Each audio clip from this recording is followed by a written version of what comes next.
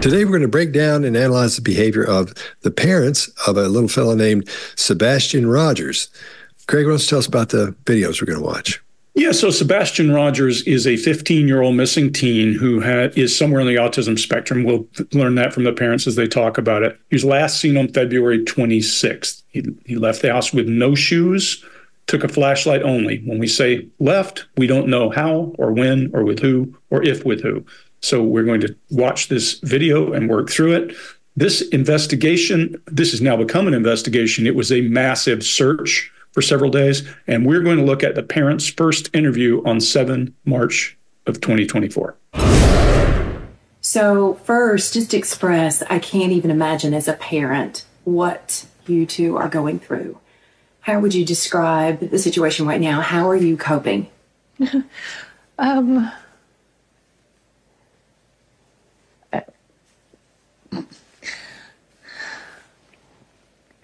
We're on a constant roller coaster ride of helpless and hopeless and many other emotions all in one, and it's a never-ending roller coaster. It doesn't stop. It won't stop until he walks through the door. I wouldn't wish this on anyone.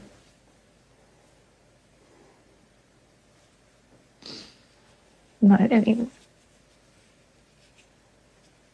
I know we're about keeping hope alive. I'm sure that's in there somewhere. Oh, yeah. He's gonna Always. come home. He's going to walk through that door.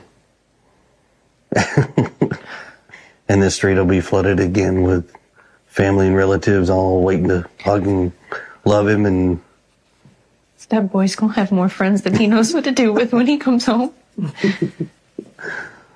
so. All right, Greg, what do you got? Yeah, so let's first off start by talking about there's so much information, disinformation, misinformation out there about this case that what we're going to have to do is rely on what we can see. So what we're not doing is telling you what the facts are any more than we have learned from this channel or that channel. In the beginning, there were people saying that the father was left the night before. And then there are people who say had been in Memphis for 2 weeks, the stepfather. So there's a ton of stuff here. And what we're going to do is tell you what we see. Some of you are going to be irritated by it. That's okay. That's part of it. But what I want to start with is saying this guy's a tower crane operator. You know what a tower crane is? It's you climb up a really big ladder and operate a crane. You're moving stuff around over people's heads all the time. So if he's not as flappable, not as shaky, doesn't bother me because I think, okay, here's a guy who does something that's kind of high stress for a living. That part's one thing. But what I am going to do is compare him to him, not him to me or him to Mark or him to Scott or him to Chase. We're going to look at what we see in him and look for deviations. In the beginning, she's doing an adapter that is awfully close to what I usually refer to as trancer. Trancer from a True Crime Workshop, where a person makes himself emotionally unavailable to you by some kind of movement, by too much overwhelming emotion, but she isn't unaffected. She's available, so don't take that out of your mind that just because she's swaying means she's doing something. It means she's comforting self because that release of nervous energy is comforting. There's a clear handoff from her to him. And if you don't think that's a handoff, you're not paying attention to what they're doing. That doesn't mean that she said, if I cry, if I laugh, if I do, you need to do this. It means that he sees that she needs that relief. Could be scripted, don't know. But his language in there is awfully wooden and awkward, which tells me that this is probably when they were thinking about what are we going to say. He's going to say it's been an emotional roller coaster because the language seems awkward. It doesn't seem accurate or upfront. It's okay because that's what people do. There's also a couple of other little bitty pieces of body language, and then I'll go to something else, let you guys cover the rest. But he does that's fair, body language when he's asked the question that he should have considered about, I forget exactly what it is. Oh, yeah, when she says, there's still hope, right? And he's like, oh, yeah, there's hope. I should have said that, should have thought of that's what I see in that body language. There is, however, some really interesting body language when they talk about friends. And when they talk about a lot of people coming back, he's going to have more friends than he's had in the past. And her lead into that, the stress on that word friends makes me wonder, was there some kind of an altercation about his access to people that she feels guilty for? She feels something about, because that comes up pretty strong in both their body language and in her stressing of the body language or of the word. Chase, what do you got? Yeah, and to mirror Greg, we're here to analyze the behavior only of Sebastian's parents. And first and foremost, I want to emphasize that there there's an outpouring of community support for Sebastian, and our focus is solely on understanding the behavioral dynamics of what's going on and how it might contribute to Sebastian's getting back home. So this is not about assigning blame or guilt. So we're just doing an opinion here to help in any way that we can. So with this rocking back and forth, I think it's a self-soothing behavior that people very often exhibit when they're under a lot of stress or they're going through some high level of anxiety. It's a way for our body to comfort itself in the absence of external comfort. And then there's a smile when she turns to her husband here. And this is likely disbelief, not some kind of joy or happiness about the moment. This is why we talk about context and when those behaviors occur. It's so important. And for now, I'm just going to assume it's baseline until I see more with this rocking and stuff. And when she says he's going to walk through that door, or no, he says this, when he's going to walk through that door, there's a lip pursing behavior right there, which is a little unusual. We see this kind of lip pursing. And this is most often a nonverbal sign of disagreement or disapproval. And sometimes it's like a person's holding back something they don't want to say, or they're expressing doubt about what they just said. And they're not looking at each other, and they're not responding to each other's statements. And I think this could be a sign that there's no rehearsal. But it could also indicate there's something going on between them, like some emotional drama, which I'm sure there is, especially if Sebastian's missing and they're both innocent. And in the videos we've seen like this one, where we do know the outcome, this behavior is more common in people who are innocent. But there could be more to see here, and I think this single behavior doesn't spell anything definitive. I'm not hearing his name mentioned yet. But if I hear minimal mention of a missing person's name, which you've heard us talk about before, and there's no other indicators, like big piles of indicators that indicate deception, it's just a data point. So I keep that in my back pocket until I see a cluster of behavior. Scott, what do you got? All right. Thanks, man. I agree with you. I'm seeing a lot of the same things you guys have seen so far. But right out of the gate, there's a little something with each of them that bothered me a little bit. Like we were talking about before, doesn't mean they're innocent, doesn't mean they're guilty. Nothing. I'm just telling you what I see. We're just telling you what we see. He shows no emotion toward her whatsoever. It's a flat effect and no grief, no concern. And he looks really rested. And so that rocking she's doing back and forth. We see this throughout all the videos we're going to see today. What we'll look for during this, pay attention to this, is fascinating the way this works. You'll see them rock in tandem a few times, especially at the beginning of the first one to answer. As she's rocking, he'll start rocking with her. So he's matching her rocking. Now, I'm sure, like what you were talking about, Chase, the emotional thing between them is she may have just sealed herself off. She's probably in such a big upheaval of emotion. She's short with him. He's trying to be cool because she's worried about a kid, is what I would think. That's what I took out of that. Her eyes are red. She's not rested. She looks like she should look. And that upheaval emotion that we see, she's suddenly reliving that horror. I always talk about that on here, how we're not seeing that. So that's one of the things we're seeing with someone who we haven't seen with people who aren't innocent. She's got a new Kleenex. Now, if you remember, the last person we looked at that was crying and all that stuff, constantly wiping their eyes and doing their nose with the same Kleenex. And it's just this balled up little ball. Hers isn't, it's new. And notice how many times during these videos, she doesn't wipe tears and she doesn't wipe her nose. She only does it a couple of times because those are the times that she needs it. People who are faking this usually are under the impression, I should have tears coming out, so I'll keep doing this. And notice when she uses that Kleenex here at the first, where she just does it on the top of her nose. So I thought that was interesting as well. Not saying she's innocent, not saying she's guilty, but these are just things that I'm noticing anyway. And then she's not looking at him at all. Doesn't look at him at all, but he does look at her as they go through. So, all right, Mark, what do you got? Yeah, very much the same. Look, time has passed since they had, notified the police, and this interview is happening. Maybe as much as, what do you think, Greg, like 8 days or something like that? 8 days, 9 days. Around about that. Around about that. Okay, so look, it's time for them to organize a story together if they wanted to. So, look, they could organize a story together. What they can't organize is the synchronicity of their movement. That choreography would take a lot of rehearsal, and it's consistent. She rocks back and forth 3 times. He breathes in and out. There's this waltz timing going on throughout. You can't rehearse that stuff. They're absolutely in synchronous movement. That would suggest, just as you're saying, Scott, that there is a shared experience, a shared emotion. If there wasn't anything shared, it would be very hard to organize that subtle synchronous level of one thing I did miss, though, was that they do look at each other in that one. I for a second there, I thought we're looking at number 2. They look at each other for about 2.5 seconds on this one. So sorry about that. Sorry to jump in, but I had to make sure I said that. Sure. They also talk about hope. Chase, to your point of there is something unsaid. There's a possibility here of a loss of hope and a sense of hope at the same time, having to balance the 2 things together, hold those 2 ideas. You've got to remain hopeful at the same time. You may be losing hope. So I think they talk about hope, though. There's some closed lips there from the male, from the father. He uses the idea of that boy rather than maybe she does as well. We're not often throughout this going to hear Sebastian named, often called that boy.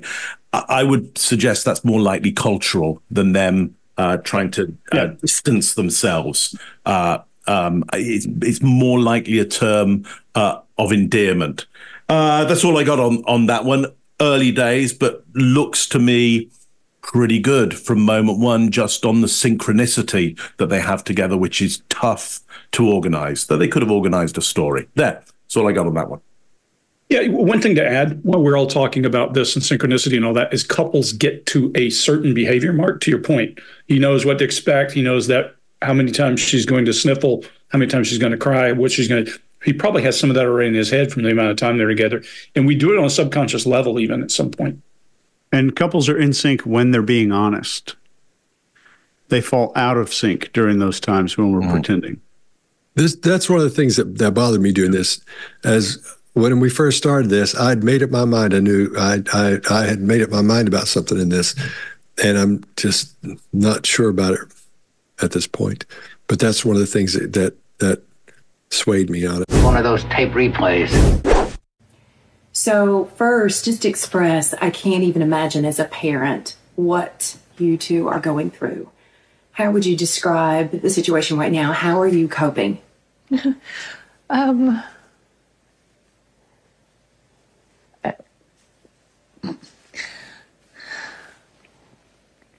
on a constant roller coaster ride of helpless and hopeless and many other emotions all in one, and it's a never-ending roller coaster. It doesn't stop. It won't stop until he walks through the door. I wouldn't wish this on anyone.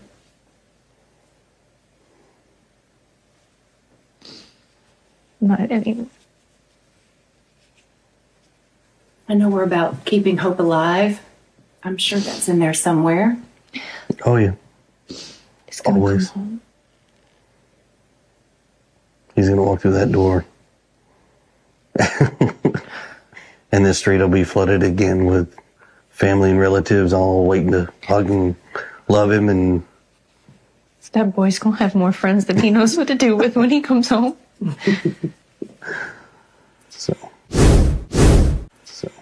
So here we are, 8 days now searching for him.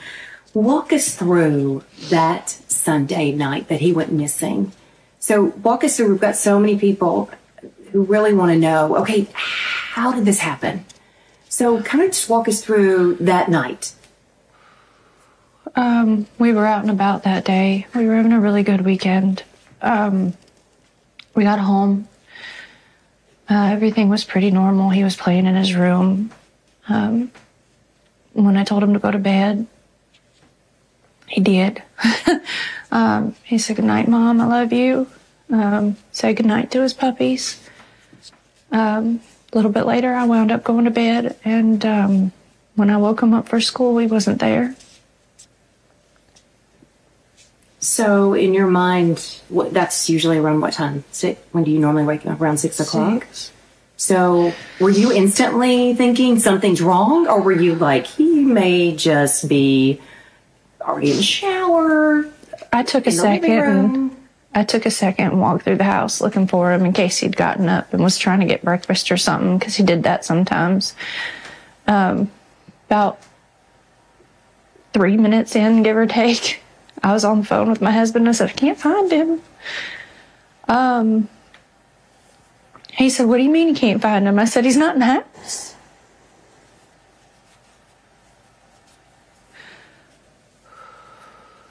And so at that point, is that when you call 911, or what's going through your mind? While we were on the phone, and I was like, is he on the other side of the bed?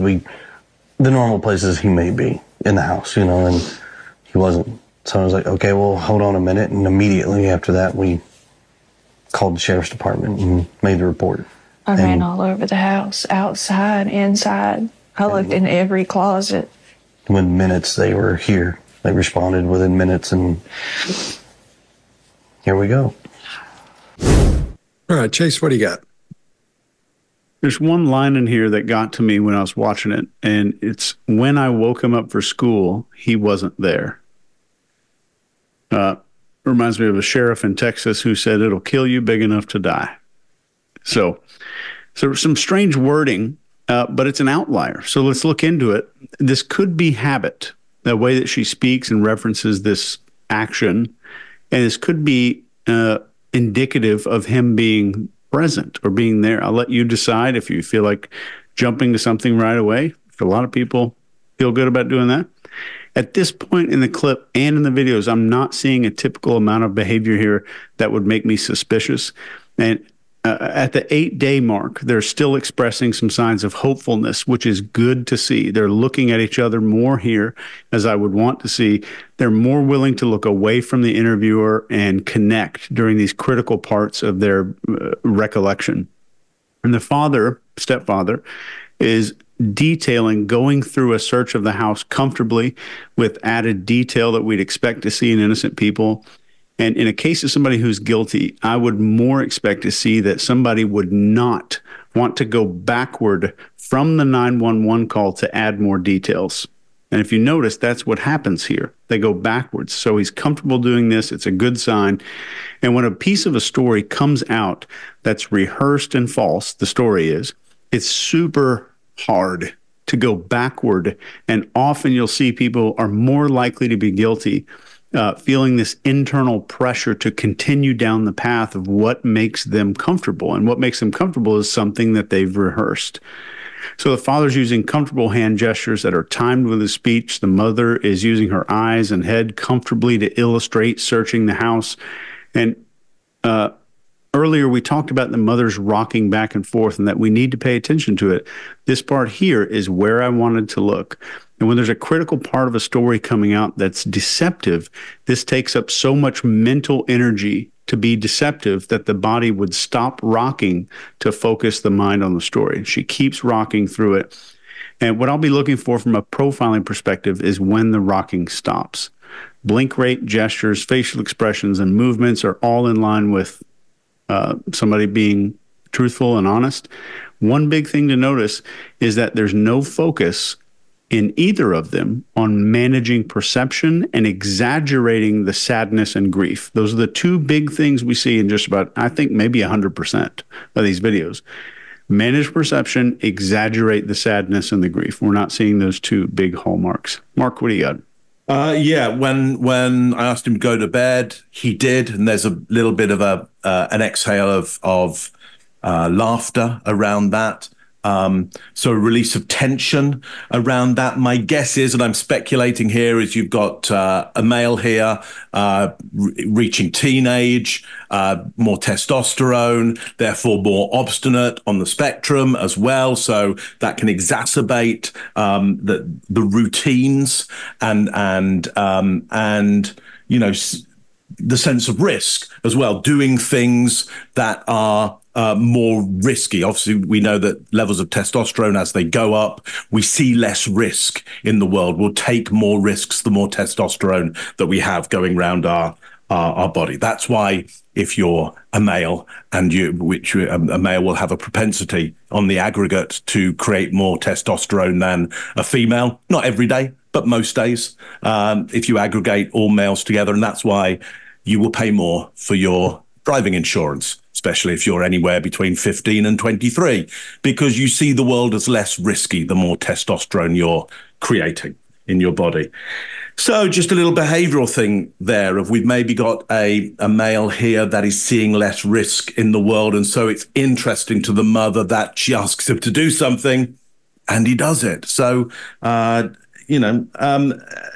blame, though, to the child. He's not a runner. He's a good kid. He's not mischievous. Often in examples where we do see parents involved in some way or holding back information, there will be some level of blame placed around the kid. Here, we've got no level of blame. Look, let's just look at the male here. We're not going to see grief in the forehead here because the guy's wearing a cap and he's shaded as well. So we're not seeing some of the areas of the body that we would like to see if we're to see grief, if grief is there at all. I don't know whether it is or not. We may see it in other parts of the face, but we're not going to see it in the forehead here. I don't know why. There's a deep exhale. I don't know why he walked out that door. Deep exhale there. So there's clearly a pause there before why he walked out the door. What's that about? I don't know. I'm not a mind reader, but clearly there's a pause for thought about the idea of him walking out the door. Is it a pause for thought about the possibility that he was walked out the door in some way or taken out the door in some way? I don't know, but certainly there's a pause. There's a moment taken there. Greg, what do you got on this one? Yeah, Mark, interesting. You bring up the whole, we can't see his forehead, so we can't tell if there's grief. But I do see something interesting in the beginning. I see a grimace, kind of a grimace in his face and a deep swallow. We usually associate those with really strong negative emotion, usually. Now, it could be something else. But we just came out of the last video and into this one, so it's related to that last question around the kid. So I think it's still there. His blink rate is really low. I think part of that is his baseline. If we watch, he does a flutter occasionally, but when she starts to bring up so many people, I think this is a hot button for him. We'll find out later. When she does that, his blink rate jumps. It pulses right through the roof. And he goes into internal voices. She's talking and mills his hands. Now, here's where people automatically say that means he's lying. Well, for us, it means something's going on in his head. He's milling his hands. We don't know why. We can see it. We can't see his hands. We know he's feeling stressed, but there's a missing kid involved. Mark, to your point, we don't know their relationship. We don't know any of that. One interesting and odd part of body language to me that does occur. She says, we had a really good weekend. And he's down to his left in internal thought and disengaged with his eyes. And then he raises his head and nods yes. Well, if he's not home, how does he know what that was? Or is he just supporting her is the question. So we'll look for a pattern of that, looking for where he's trying to endorse something versus just supporting what she's saying.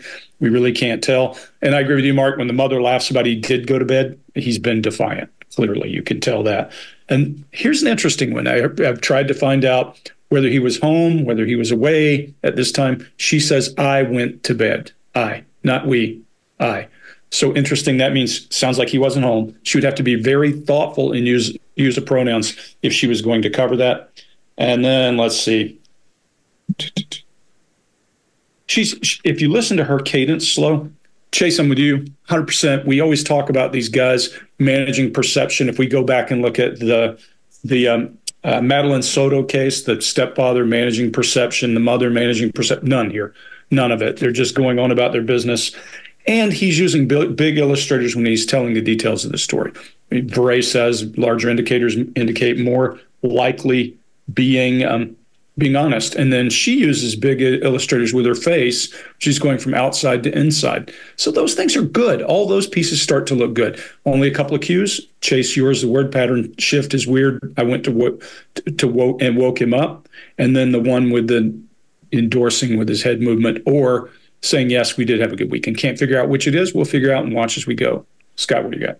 Yeah, I woke him up and he wasn't there. I agree. I think that's cultural, because people talk like that. And I'm from there, not Hendersonville, but from the South in this area, and spent many years, in that area. Know a lot of people in Hendersonville. That's the way they talk.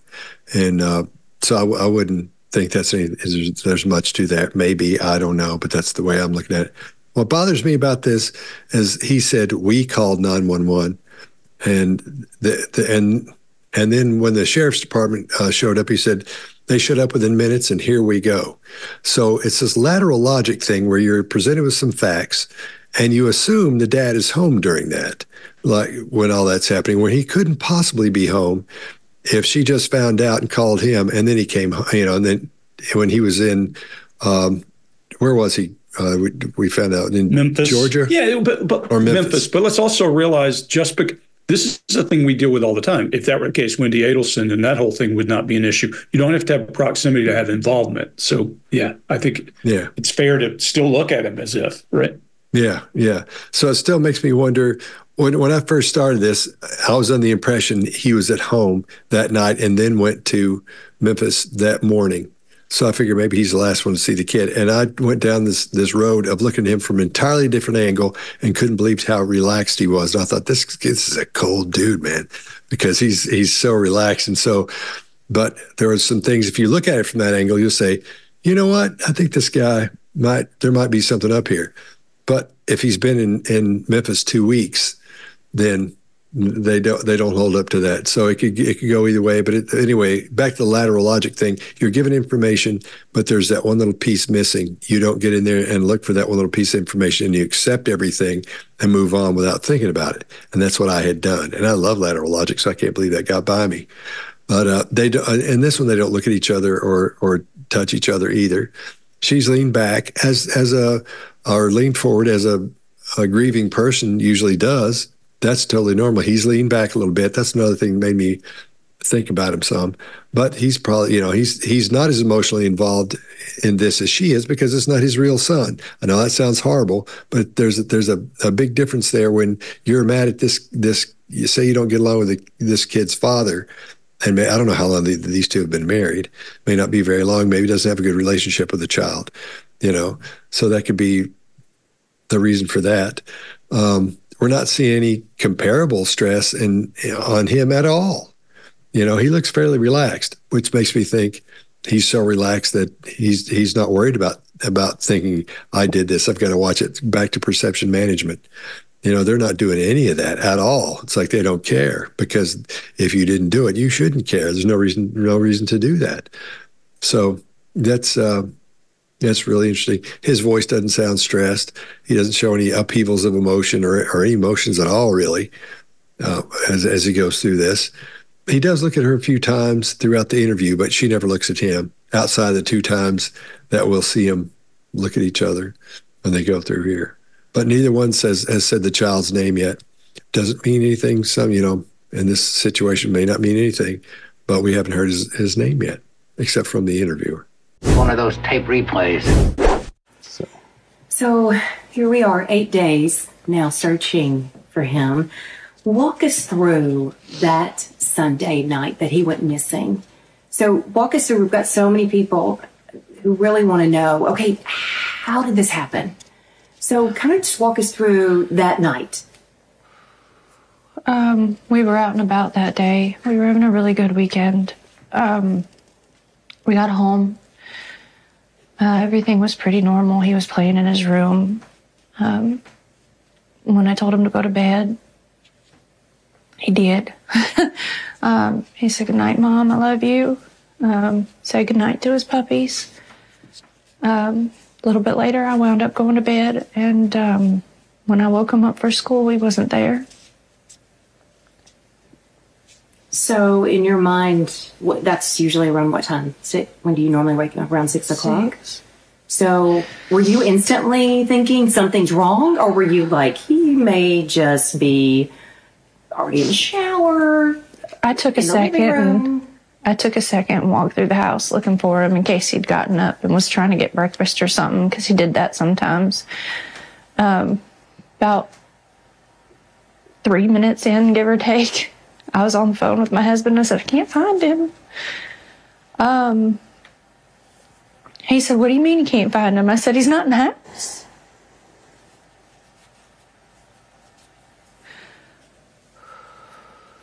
And so at that point, is that when you call 911, or what's going through your mind?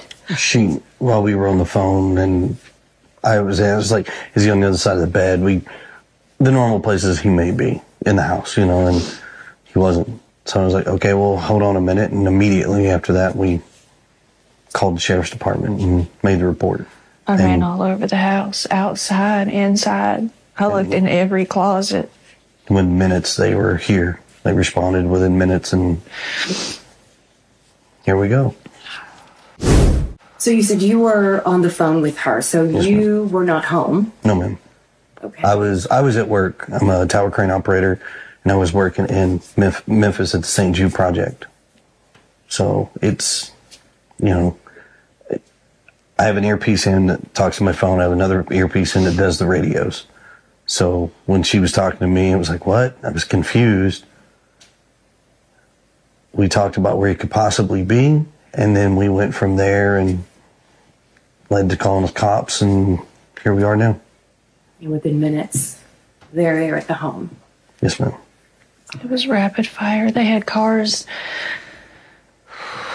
They had cars from here down to the main road, as far as I could tell. So what's going through both of your minds? I mean, are we panicking? Is it this, oh, I think he's probably at a neighbor's house, or what are you thinking? My son doesn't run. He's not a runner. He's never run away before. I don't know why. I don't know why he walked out that door. I mean, he's a good kid. He's not a mischievous child by any means. But there's answers to questions that have no answers, you know, or questions with no answers right now that we are searching for desperately, and we just don't have that. Chase, what do you got? One thing I would really expect to see with these questions that are being asked is what we call target locking behavior. And this kind of pairs in with something called confirmation glance. And this one behavior I've seen in somebody who's guilty every time they have this behavior. And it's typically during two super key points here. And the first one is when a super critical question is being asked that can help them to shape their perception a little bit, when their innocence can be displayed. Second is during and just after their answer to make sure that the interviewer believes it. And we're not seeing any of this here at all.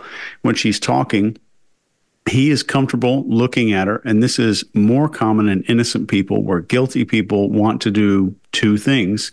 Number one is keep an eye on the interviewer, and two, avoid looking like they're influencing or persuading the other person by looking at them. I know it's irrational, but that's what the fight or flight brain believes. The mother and father or stepfather have an equal amount of exasperation with not being able to understand why he's missing. And the mother is comfortable guessing he walked out the door instead of introducing and injecting ambiguity and uncertainty about some course of events. So that's very good. So keep in mind, when we see small behaviors like Greg talking about him grabbing his arm just a second ago, one of the reasons we talk about clusters so much, pointing out one behavior in isolation is next to meaningless. We've got to have these little clusters of behavior for anything significant to come out of it. That's all I got here. Scott. All right. Yeah, I agree. It's this in this video. It's hard not to go over the same stuff, so I'll try to knock out a bunch of the same stuff. But Greg, I agree with you. When he's scratching his arm, it seems like something's up there. I think all that's happening here is he's trying to find something to say, so he'll have something to say. I don't think he's a big talker when it comes to tell us what you think about so and so. I don't think he's one to drone on and on. So I think for each one of these situations, he's just looking for something to say. He's just trying to be involved, trying to say something. Scott, one thing I would add, I think it's really easy to pick a thing and lock down, and not just forget body language, the scratch. The whole point I was making is that, and then he opens up. So there's a difference. It's also the same thing. Why didn't you choose this question instead of that question? Look, people are under stress. They make different decisions.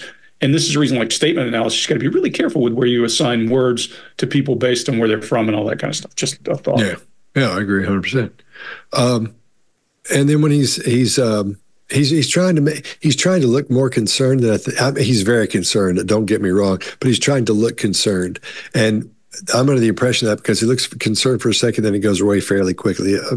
Real emotions stick, even though he's feeling these emotions. He's not deep in it like his wife.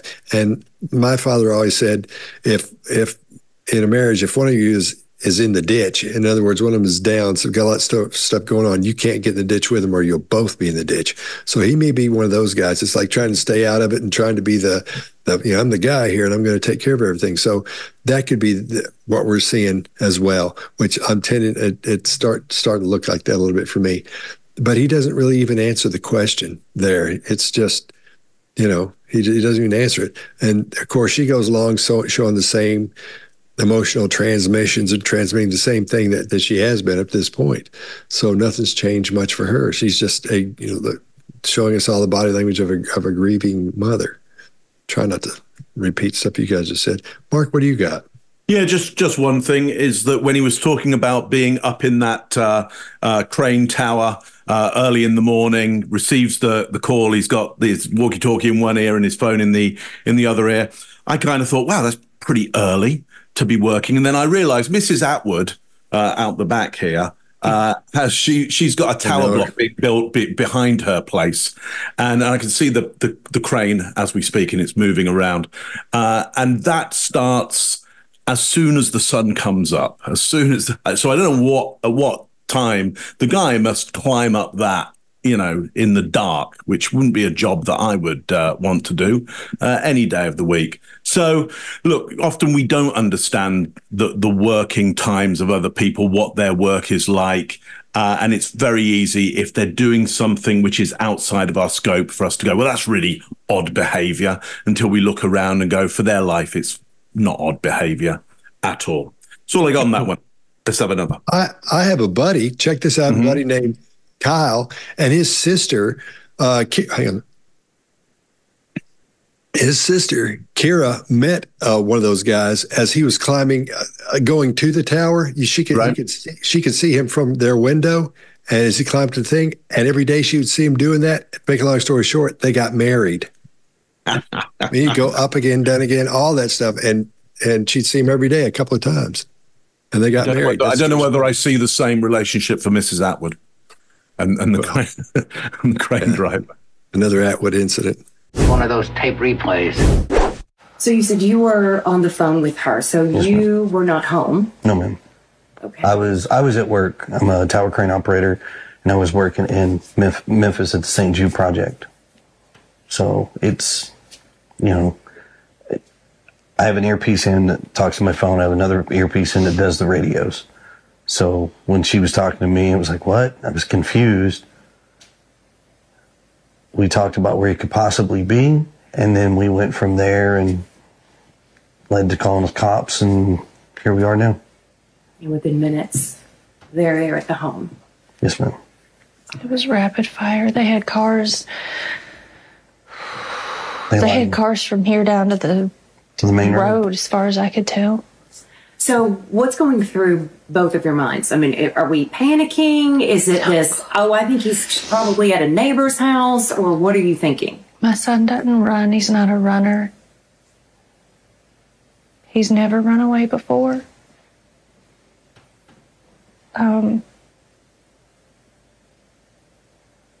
I don't know why. I don't know why he walked out that door. I mean, he's a good kid. He's not a mischievous child by any means. But there's answers to questions that have no answers, or questions with no answers right now that we are searching for desperately, and we just don't have that. Is there anything that happened that day that you think back and that there might have been a reason he was possibly upset or something outside that could have enticed him to go outside? Was there anything that came to mind? We've been combing over that day and even the weeks before he left, and I hadn't been able to figure it out. He's, that morning he was laughing, he was joking.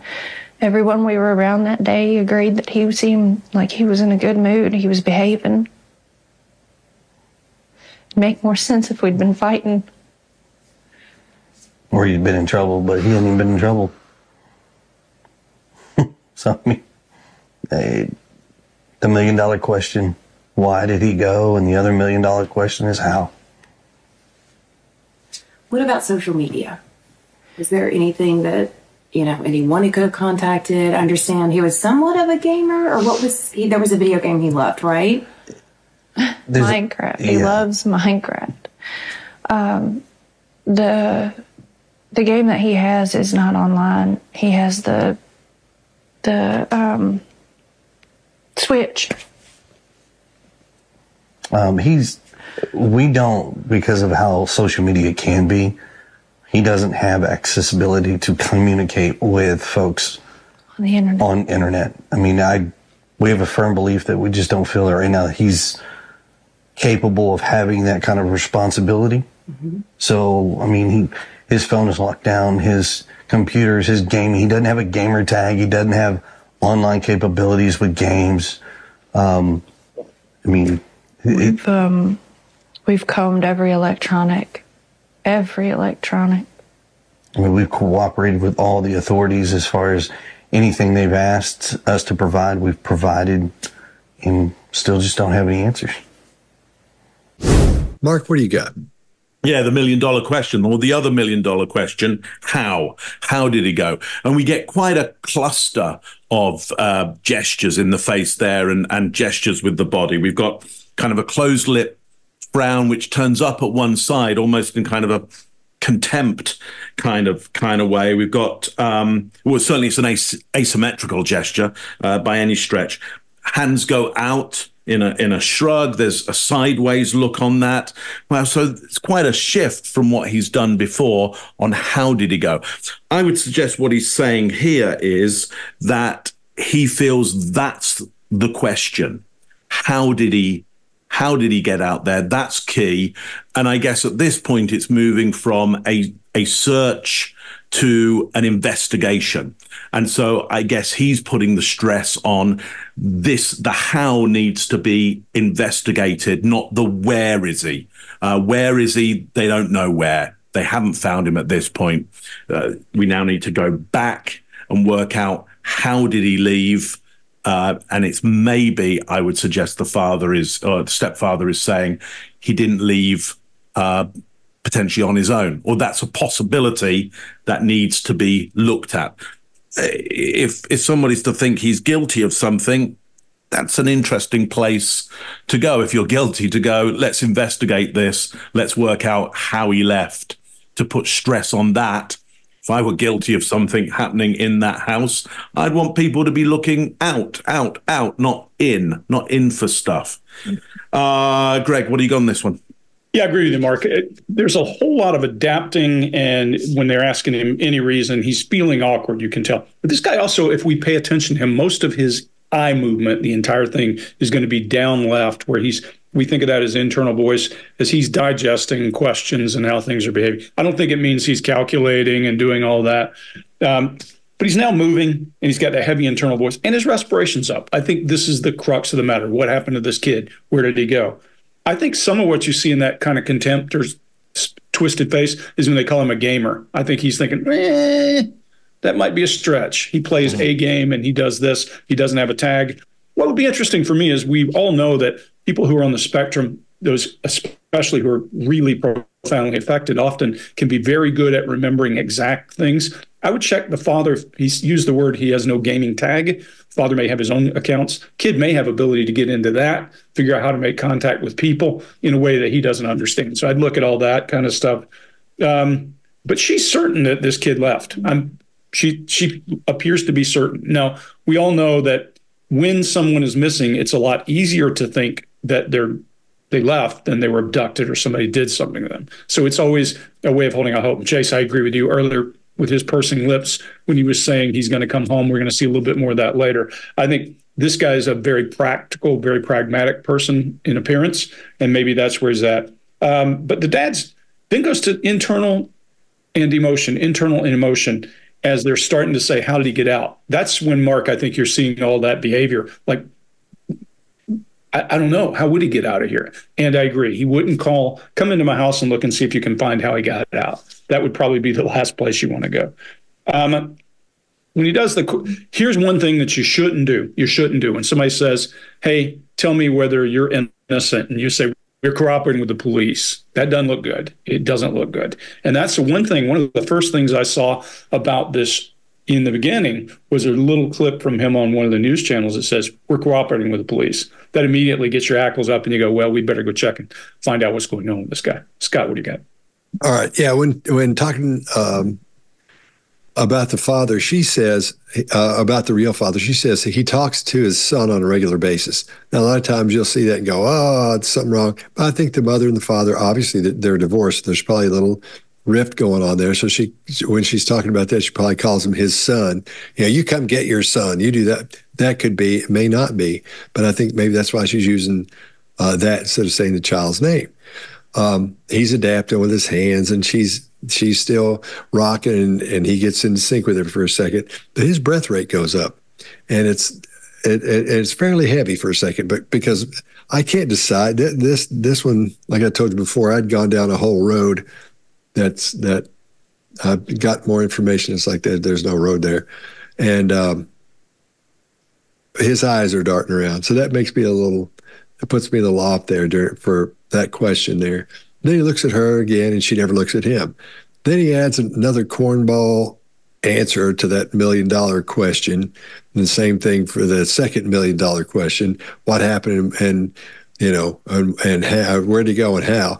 My question would be, what happened and where is he? But, you may not think like that along those lines when you're in that position. And where did like you were saying, where did the question about cooperating with all the authorities come into play? Where do we hear that? He just threw that in there.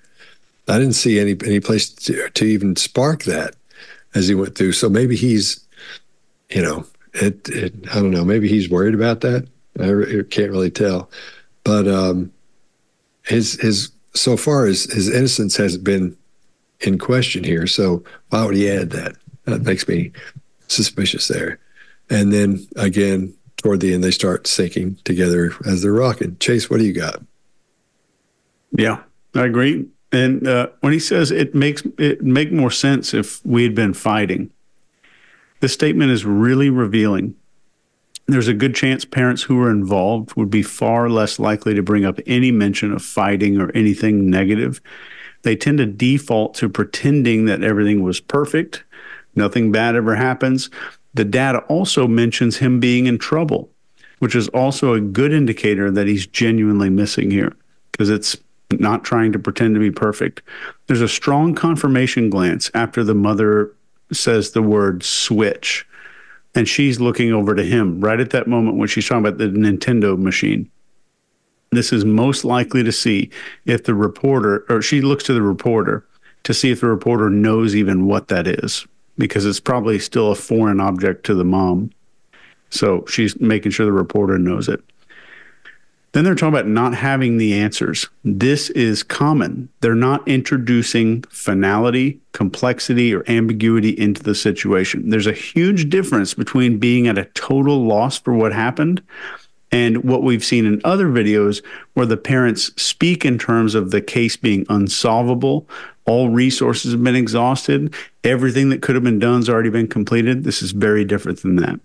So their behavior overall is apathetic and sad and not concerned with displaying emotion and managing perception.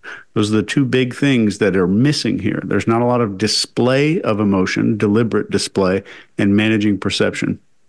Keep in mind that nothing we say means anybody's innocent. And in all of our videos, people tend to think we're analyzing people or the case, but we aren't. What we're telling you in every video is about the presence or lack of behaviors. So if you hear somebody say anywhere on YouTube that they believe something and they don't point to the observable behavior into what they're saying, then you're hearing opinion about the person, not the behavior. So keep this in mind if you're watching anybody, and ask yourself, do they refer to what they think to specific and something that's actually observable? And y'all talking about him going into the how, I would say with him talking to police, in 90% of these cases, if you find out the how, that usually leads to where. So that might be something he picked up from the detectives. Mark, what do you got? I've been. All right. I think we're all done. Yeah.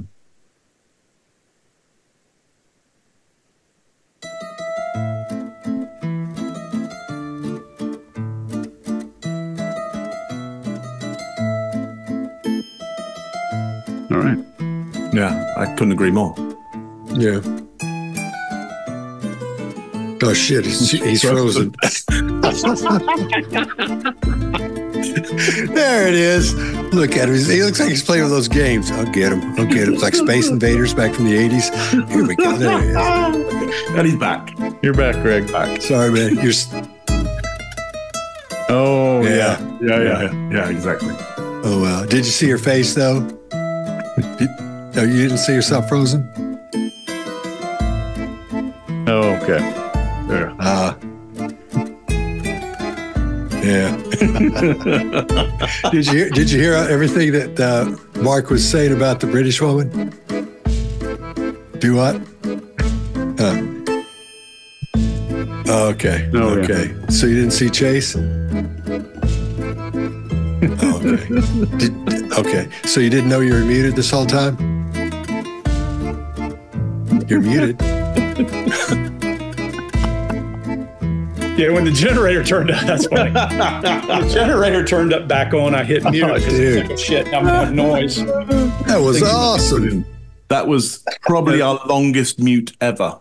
That's a good. Good. Someone has beat my record. Yeah. We're going to have to now That's good. That was tough. create a whole new award. It's going to cost. I deserve it. When I could hear the generator turning shit off and on, I hit mute because I was like, okay, we don't want all this coming up when it does come back up. And then, yeah. That was great, man. Love it. Good. Classic. History was made today. That's a good one. We need that because this is a dark subject. Hats off. 12th of March, 2024. The longest mute ever. Greg Hartley, ladies and gentlemen. At 2:48 p.m. Eastern Time. Yeah. Beautiful. God bless. One of those tape replays.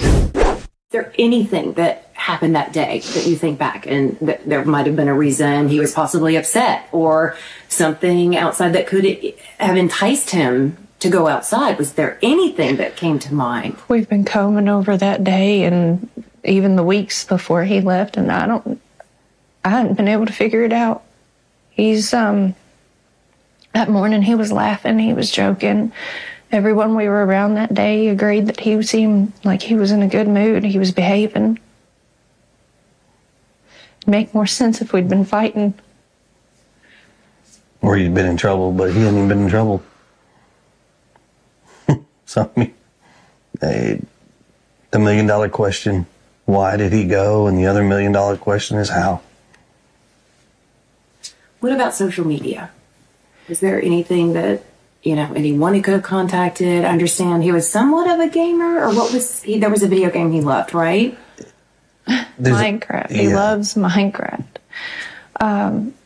The game that he has is not online. He has the Switch. We don't, because of how social media can be, he doesn't have accessibility to communicate with folks On the internet. On internet. I mean, we have a firm belief that we just don't feel that right now that he's capable of having that kind of responsibility. Mm-hmm. So, I mean, his phone is locked down, his computers, his gaming. He doesn't have a gamer tag. He doesn't have online capabilities with games. I mean, we've combed every electronic. I mean, we've cooperated with all the authorities as far as anything they've asked us to provide, we've provided, and still just don't have any answers.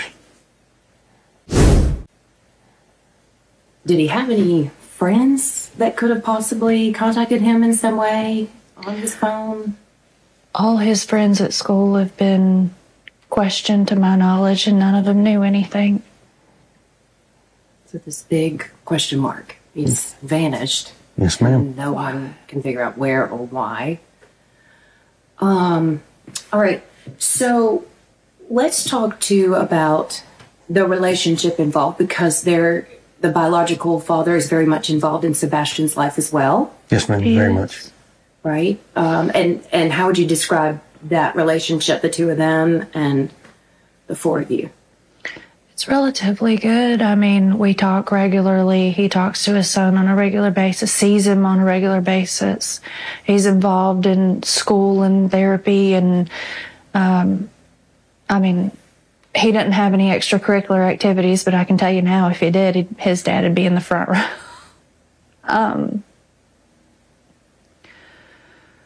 In two different households. And the communication between the three of us is great. I mean, yes, we're just like every parent. We all have our disagreements, but in the end, we come together as a team and we work and we come up with solutions that as we best see fit. I mean, I'm almost in contact with him almost daily. All right, Greg, why don't you go first? Yeah, so this one I'm only going to cover a couple of things. If we want to talk about the relationship between the family, there's certainly something going on here. But anytime you get a family with a step parent and all that kind of thing, there's going to be some kind of disagreement. But if you don't believe it, he tongue juts when they're talking about how good the relationship is. She uses a qualifier relatively, and she does purse lips. So there's something going on between them. There's some baggage back and forth. It could be around, I read that he's pretty stern about the use of the cell phone, and he says that here, says that we don't allow him to use it freely and that kind of thing. There could be disagreement with the father about that, and then you get to this baggage about where a child lives. So I'm not going to read anything into it. I'm just going to say you might even get different opinions from the father than you're getting from the stepfather and the mother, because that's the way relationships work out. You don't tell me. And then I've recently read that Sebastian was supposed to move back in with the father at the beginning of summer. Look, while we're at this, let's stop for just 1 second and say, do anything you can. Go look at posters of this kid. Push these posters through your social media network. Do anything you can to help people find this kid, whether he's safe or whether he's not safe. Let's get this kid some help right now and do as much as you can. Social media is a powerful tool. Broadcast this across everything you own, and we may actually get some help for this kid. Chase, what do you got? Totally agree. So the stepfather here seems to be eager to grab onto this big question that the reporter brings up of not being able to find where he is. And since we aren't seeing clusters of other behavior, I think this is more likely out of a desire to appear innocent, which, keep in mind, you still see in innocent people who logically understand that they're probably a suspect.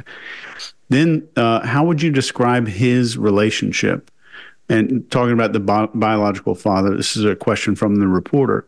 There's a strong, pronounced tongue jut there.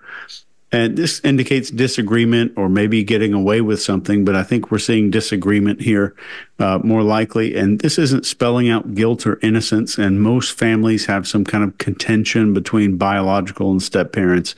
Even if it's small, it could show up here with this tongue jut behavior. Again, tongue jut is not a cluster. So as he goes forward to describe this relationship, there's some disagreement and some signs that they don't get along all the time. But not only is that common, he's been openly saying it. He's open about talking about that, and pretty open about the relationship not being perfect.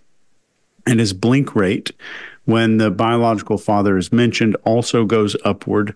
And I would not say that any of this would indicate a likelihood of suspicion or doubt as to his involvement. And I'm glad they're strict on the internet usage. I wish I had started at a younger age for that. I didn't know how dangerous it was. Scott, what do you got? How old were you when you first got on the internet then, Chase? Yeah. I don't know. We remember because we were in the decades old when we got on the internet. I remember when it started happening, and on the news they were talking about this thing called the internet, and they would spell out this HTTP, www, and all this whole thing you had to go to get mail from somebody or to go to some site, and you'd go. It was so archaic, but at the time it was like, wow, look at all this, and then people now have just grown up with it like it's nothing, I still have an AOL Messenger account with the I dial-up. wouldn't be telling that, dude. I remember the first ever email that I sent on CompuServe. Who is it to? To Douglas Adams, writer of The Hitchhiker's Guide to the Galaxy. He put his email address at the end. He wrote the editorial at the end of the first edition of Wired magazine in the UK. And I wrote him an email going, "Hey, Douglas, I've got email. It's really cool." And he wrote back saying, "Yeah, it's really cool, isn't it?" Wow. My first one was to Bootsy Collins. And I thought since I had an AOL account, he would have one too. So I sent it to, Bootsy Collins at AOL.com, and somebody wrote me back, it wasn't him. And I was like, dude, so it wasn't him. Well, my first one was Behind the Firewall, Chase. You'll know all those systems. Yeah. Scott, what do you got? Okay, sorry, man. Yeah, as she starts her answer, they start rocking in tandem again. So for a few seconds, so they're locked up. I think emotionally they're feeling the same thing, although she looks dramatically different than he does. This happened a couple of times already, as we've talked about. So it's really interesting to see that happen. It's like matching and mirroring. There, you do things you're not conscious of that make you look like that person, or you do things with that person that you're not conscious you're doing. So the big he says the big question mark. She says big question mark. He's vanished, and the mother whispers like that. I think what's going on there is quite often when you get in these traumatic situations where it's so much trauma, and you hear them say, "Well, tell me about whatever," and years later they go, "I don't even remember that week of what was happening. I don't remember what happened. I remember you being there, but I don't remember anything." I think that's where she is now. I think she's so traumatized she's not going to be able to remember what this interview, doing things like that. That's what that looks like to me, because I've seen people like that before, or go through that, and then when you talk to them, they say, "I don't even remember being there. I don't know what I remember that, but I don't remember actually being there. I was gone." So I think that's where she is at this point. And then after the second question, that's when we see that little tongue thing come out. It's almost like some people do when they're angry. So it was kind of odd there. And then the mother, she relays this positive information about the real father, which is cool. And then the stepfather relays information that makes him gives me impression that they probably butt heads a little bit, I think. Then he talks about the disagreements with what's happening with Sebastian at times. But then he explains he gets them worked out. The parents get them worked out as they see fit. But this answer, I don't know where this came from. There was nothing asked about that. But then again, I think it goes back to he's just trying to talk, to have something to say, to feel like, to be a part of it, and to connect with everybody on that. And another thing that sticks out is that huge micro expression of contempt. When it comes up on that sentence, I'm in contact with him almost daily, because just as he starts that, we see it go up like that, and this side of his face go up. And I'll put a quick little screenshot in there because I pulled it out to show you. But something's at that point, something's not right there. I think that something that's not right is, of course, there's competition, between the two fathers, the real father and the stepfather. There's going to be a little contention there, and so I think that's what that's about. And remember, we still haven't heard either one of them say his name yet. No, the only person that said his name is the reporter or the interviewer. Mark, what do you got? Yeah, simply a reiteration of everything that's been said here. Certainly the stepfather here becomes more alert, the moment the biological father is brought up. I think that's reasonable given the politics of the situation here. It's not irrational to think that would happen to some degree. It's pronounced here because we don't see the father do very much anyway. He's not big, demonstrative with his feelings, so it kind of stands out a little bit here, but it's not out of the ordinary for the situation, I would say. One of those tape replays. Did he have any friends that could have possibly contacted him in some way on his phone? All his friends at school have been questioned to my knowledge, and none of them knew anything. So this big question mark. He's vanished. Yes, ma'am. No one can figure out where or why. All right. So let's talk too about the relationship involved, because the biological father is very much involved in Sebastian's life as well. Yes, ma'am. Very much. Right. And how would you describe that relationship, the two of them and the four of you? It's relatively good. I mean, we talk regularly. He talks to his son on a regular basis, sees him on a regular basis. He's involved in school and therapy, and I mean, he didn't have any extracurricular activities, but I can tell you now, if he did, his dad would be in the front row.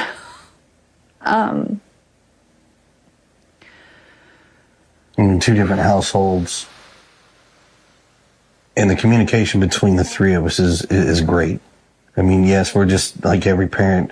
We all have our disagreements, but in the end, we come together as a team and we work and we come up with solutions that as we best see fit. I mean, I'm almost in contact with him almost daily. Let's talk about Sebastian. Tell me about Sebastian. How would you describe him? Sweet, stubborn. He loves to help. He loves running, and he loves to play his games and his fidgets and Uno. Lord, that's one of his favorite games right now. Favorite color is green. Does he love music? Oh, God, he loves music. An eclectic taste. I mean, from, as everybody knows, Eye of the Tiger to Eddie Vedder. Oh, yeah. Oh, yeah. So we got Pearl Jam on one hand, we've got Survivor on the other over here, we've got Taylor Swift, and he's got a big crush on her. I mean, country, rock, no classic. hip hop. We don't allow the hip hop. Well, he doesn't really get into it anyways. Things. You mentioned he loved running. So did he love the outdoors at all? I mean, would something outside that was somewhat outdoorsy be enticing to him or pull him outdoors? He loves, like, when we were in California and the school had this lap thing to gain money. It was a fundraiser. And every year I did this many laps. I mean, I've got T-shirts where they would write on his back. Every time the kids went around, they'd mark a mark on the back, and they'd keep running. And he just had marks all the way across his back. He likes playgrounds. He hates being dirty. He don't like being dirty. Yeah, he's not your tomboy style child where he goes outside and plays in the mud. He loves animals, but he's terrified of bugs. Oh, yeah. Wow. Okay. I mean, even a fly, and he's like, All right, Chase, what do you got? Both of them are expressing truthful recall when they're listing all these things that Sebastian likes to do. They speak about him in present tense, like he's still around. This shows us a couple of things. Parents who know the disposition of a deceased child are more likely to accidentally default to past tense when referring to them. And parents who speak in past tense about a child who aren't involved can show that there's a finality to their feelings, like they no longer have faith in the child returning. So all the expressions here are genuine and unforced. And when they're both both of them discussing his likes and dislikes. They're comfortable. All the facial expressions, the gestures, the movements match the syntax and the timing. They speak about all the things in present tense with genuine joy. And parents who are involved with a disappearance, even if they can look back fondly on a child's behaviors, are still having to manage perceptions and maintain deception, which keeps them from being this fluid and unconstrained in their descriptions. So this fear of being discovered mutes and muffles these expressions that you're seeing right here in this video that look very genuine to me, at least. Mark, what do you got? Yeah, the same. Look, very positive comments around the child. Only one negative one, which is about him being stubborn, which is then kind of laughed off, I think, in a very natural way. To be positive about him, and there's every reason why a child on the spectrum reaching teenage years is going to become more and more stubborn often in their behaviors. Not every child of that nature, not every child, but there is a possibility that this will be a thing for that family at the moment. They get really animated about the Sebastian's love of music.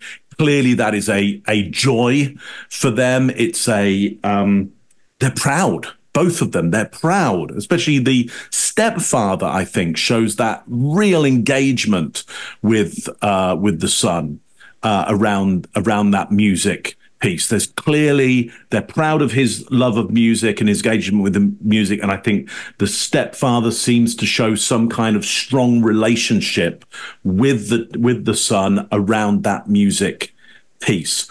Not the kind of thing that I would expect from two people who've been involved in some kind of crime around the child. Again, do I know that to be true? No, not what I would expect. So you'd need to give me lots of other evidence for me to see that would show me an alternative to this. Show it to me so I could see it, hear it, touch it. You know, we want evidence to the contrary, not just possibilities and ideas and imaginations around it. Greg, what do you think? So let's first talk about clusters of behavior. And we always say you need cluster of behavior to indicate deception, but that's not the only thing clusters of behavior can indicate. You have to look for clusters that are positive, clusters that mean something else. Bingo. And there's a great one here.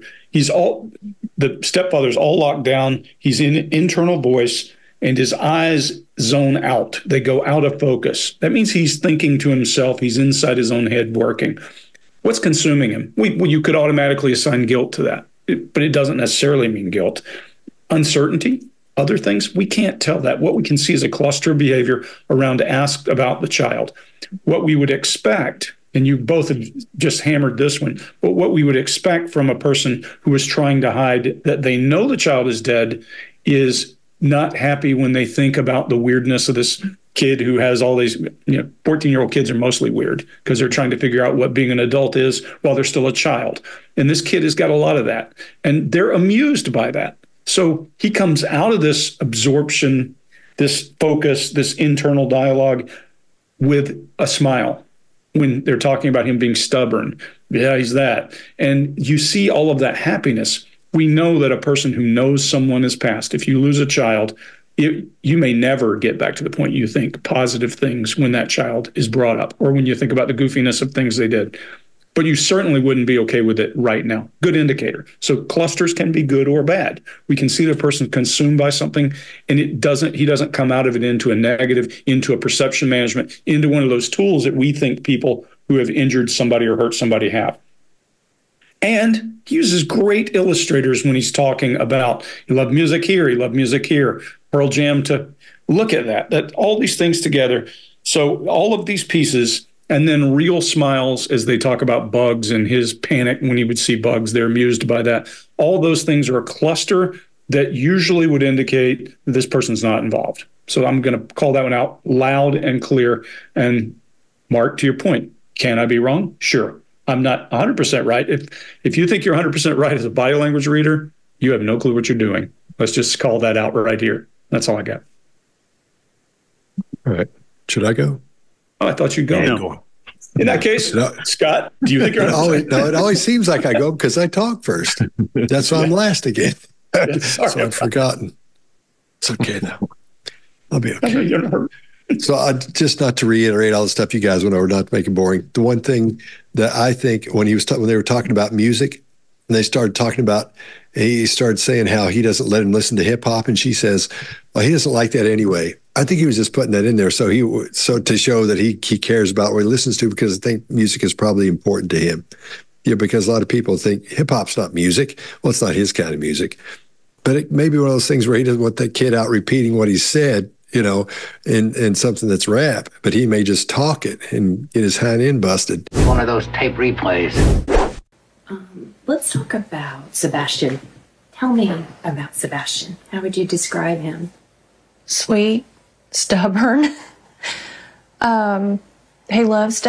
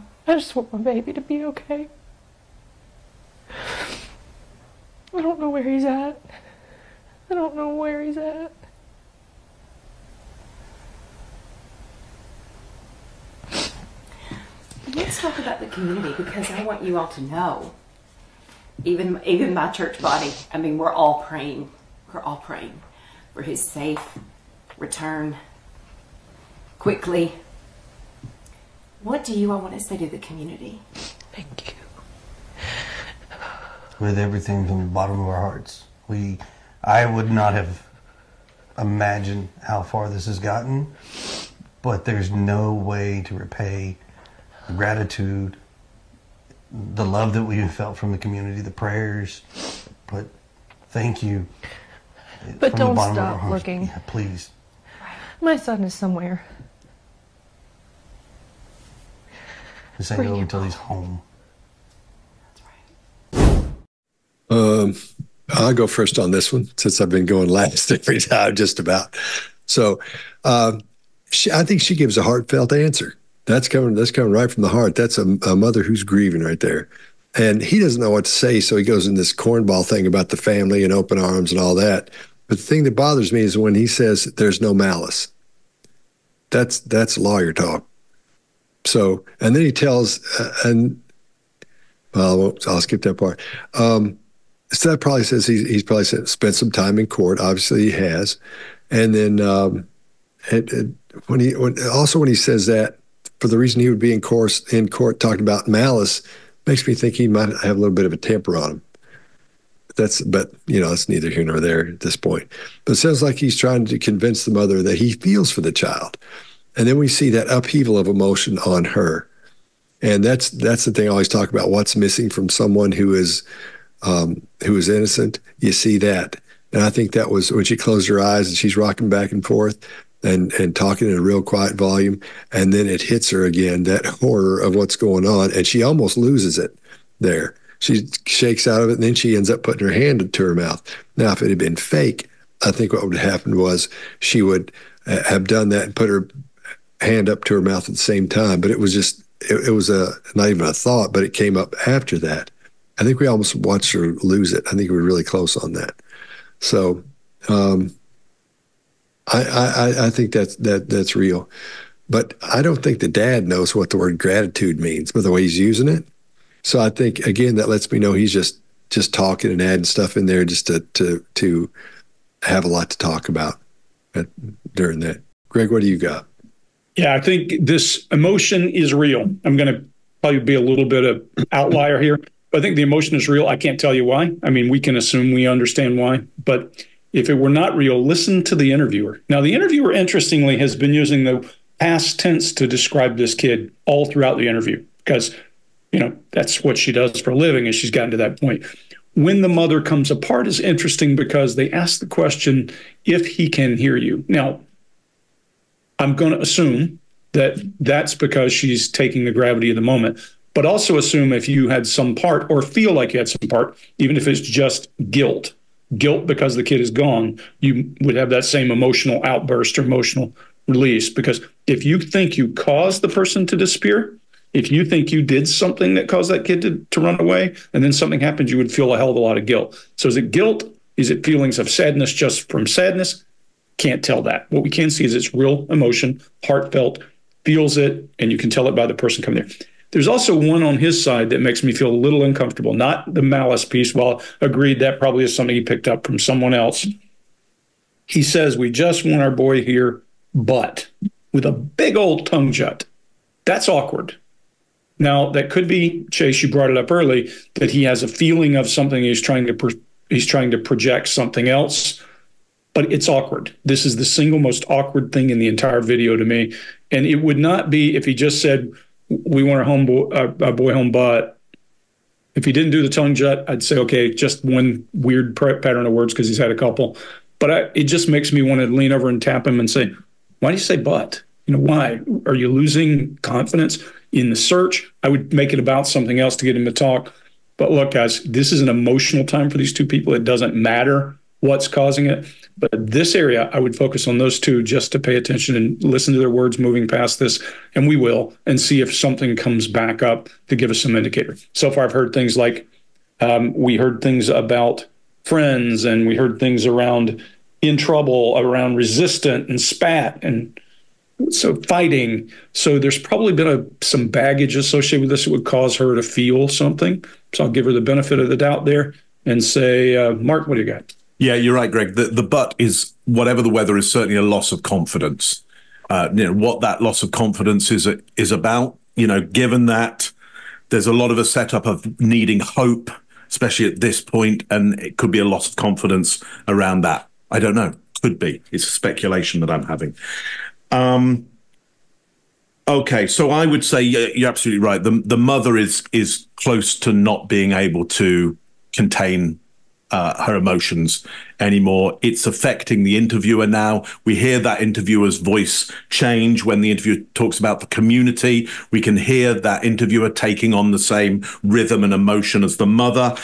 I would say the father has been in cognitive empathy throughout this, and he's now moving to emotional empathy. He's close to joining in with emotional empathy for the mother, close to having the same emotion.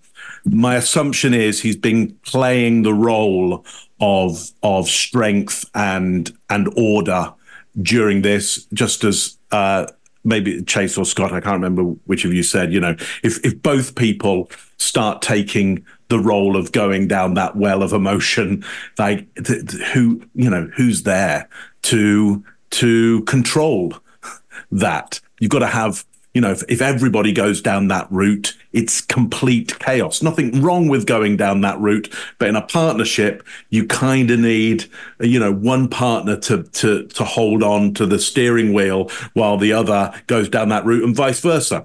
Who knows what happens with that stepfather outside of an interview, and what happens with the mother outside of that interviewer. The two roles could change instantly. Here's what I like about what I hear at the end of this. Don't stop looking, and the stepfather immediately comes in with pleas. Well, for somebody, if we're thinking here that this is somebody who's involved in a crime, you'd never jump in immediately with pleas. You'd hold back with that. You'd wait and see. This ain't over till he's home, and that stress on home. So look, I think for me, from what I see there, from the evidence that I see in this particular video, there seems to be quite a conflict here between the hope of getting the kid home and a reality at 8 days in as to but what's the likelihood at this point? Statistics never look good at 8 days. Chase, what do you got on this one? Yeah, y'all have some really great points, really insightful points here on this. And I agree, this is what true grief looks like. When the reporter suggests Sebastian's watching, you can see it on her face when she's trying to come up with this. These expressions are almost impossible to fake. But if you're on the other side of the fence and you were thinking of maybe people are really good actors, hold on for a second. These actors that you're thinking of do several takes. They know the script. They prepare ahead of time for the script, and they prepare the emotions to display. And this reaction was instantaneous on her face in response to a question that she didn't know was coming. So when she says, "Oh God," there's the emotional pinnacle of truthful expression and genuine grief there. So just imagining him watching is causing this reaction, and the thought of being able to speak to him. I've watched 1,000 of these things, give or take, and I've never seen a reaction like this in a person who was guilty or involved. Never. And when she's saying, "I just want my baby to be okay," so often we hear people who are involved saying they want answers. Keep that in mind. They want answers to some of these questions.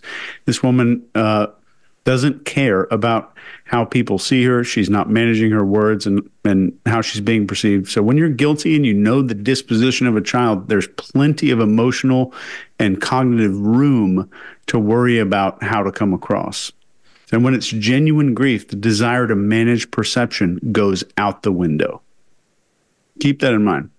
You can hear the emotional empathy, Scott, like you point, or whoever that was, in the reporter. And you don't hear this in other cases with the reporters, ever. Let's have another. Boss me around when it comes to the videos. I'll get to the other. Go to the next one. We're going straight to 11? Or are we doing next? I think we go to 11. 11. Next video. One of those tape replays. If Sebastian was able to watch this, and maybe he's watching this as it airs, and if he is, what do you want to say to Sebastian? What do you want him to hear from you right now? Oh gosh, that we love you so much and we want you to come home and you're not in trouble.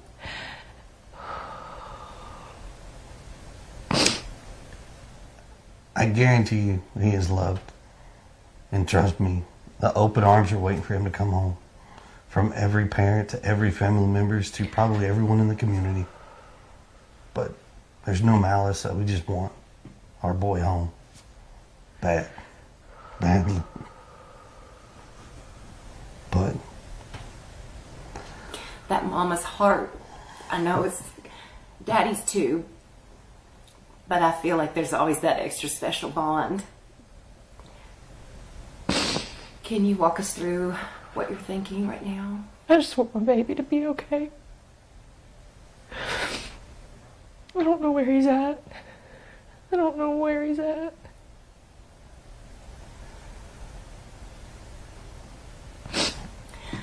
Let's talk about the community, because I want you all to know, even my church body, I mean, we're all praying for his safe return quickly. What do you all want to say to the community? Thank you. With everything from the bottom of our hearts. I would not have imagined how far this has gotten, but there's no way to repay the gratitude, the love that we have felt from the community, the prayers. But thank you. But from don't the bottom of stop our hearts. looking. Yeah, please. My son is somewhere. This ain't over until he's home. What do you want to say to our viewers? Anybody who's watching, we've got a lot of folks in this community and in other counties just throughout the state as well. What do you want to say to them? Help spread the word and keep searching, and thank you. And just, if you think you see him, call him in. Thank all the viewers, everybody that's helped from across the board. I mean, everybody has been tremendous. Call his name. Yeah. He'll answer, and if he doesn't answer, he'll look, even if he's not being verbal at the moment, because he can talk, but sometimes he don't talk. Call his name. Tell him to stay put. And he could be on the move, so keep checking our properties. Yes. The search is never over until he comes home. That is for sure. So smart. But thank you for everything that everybody has done, has volunteered, the continuous efforts. I mean, it's, like I said, I've never seen something to this magnitude before. Our community is amazing. We're all praying, hoping, and searching for Sebastian's safe return for that day. Thank you both for talking with me. Okay. Second. There we go. All right, Chase, what do you got?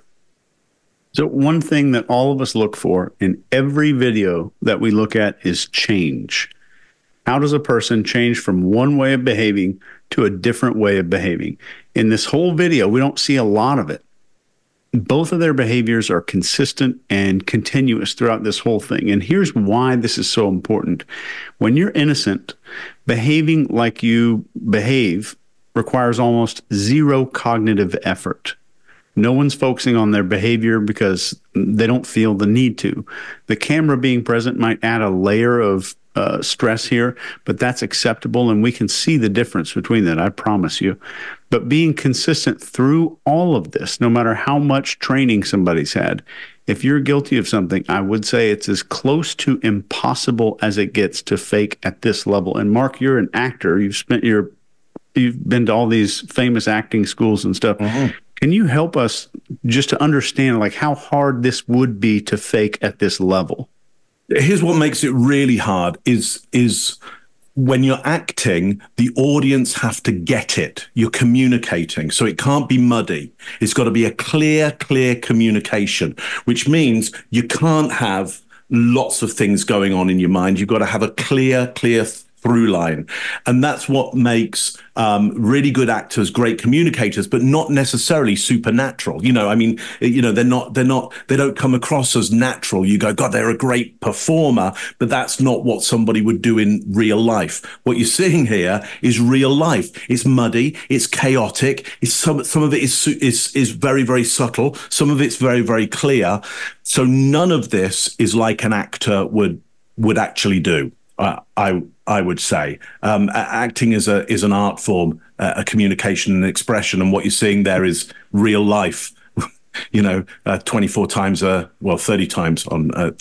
second right now. So hard to fake. And even good actors, they don't get awards because they were really natural. They get awards because they were very, very communicative. Hope that answers your question. Yeah. Chase. Yeah, great call. Perfect. Look, here's what I've got on this one. She's got a clear strategy, which is urgent. Call his name. And the father jumps in with yes. Anybody I would suspect who is engaged in a crime in some way would try and put a barrier in the way of this. Like, here's why that won't work, or we've tried that. Or, you know, they would put in barriers in the way because they don't want somebody who's involved in a crime does not want the evidence to be found and will consciously or unconsciously put barriers in the way there. And look how the mother then acts out the son. If there's any change in baseline, Chase, that's one of our biggest changes in baseline, as she kind of takes on that spirit of the son and performs how he would perform in that situation. If she knew that he's not alive, she wouldn't be doing that. You wouldn't perform in that way. That's her taking on that live son in her mind. Scott, what do you got on this one? It's going to be short and boring, so don't go over what you guys have got over again. We're seeing everything we should see. So in other words, what you guys are saying is we're seeing everything we should see. It looks real to me. You know, it looks like it should look to me. Greg, what do you got? Yeah, just a few things. A couple of that come out immediately is exactly what you said, Mark. Sometimes it's very muddy. It's not the clear thing that we expect. And add to that guilt. A child is missing, guarantee you there's guilt. And I don't mean that they're guilty of doing something. I mean, they feel guilt. Imagine yourself, if your dog escapes and gets lost, you feel guilt. Imagine that compounding many times over by an only child and by a child who is reliant on you. So there's going to be some of that. There are two things I'd point out here. One is when she says, call his name, he will, you see something in his face of concern. And I think that concern is maybe often the mother is going to think the child is more communicative than he might think because he was an outsider coming in the child's life. He may be thinking, well, maybe, but you can see something fleet through his face very quickly. It doesn't look like grief or shame or any of that. It just looks like, I'm not sure about that.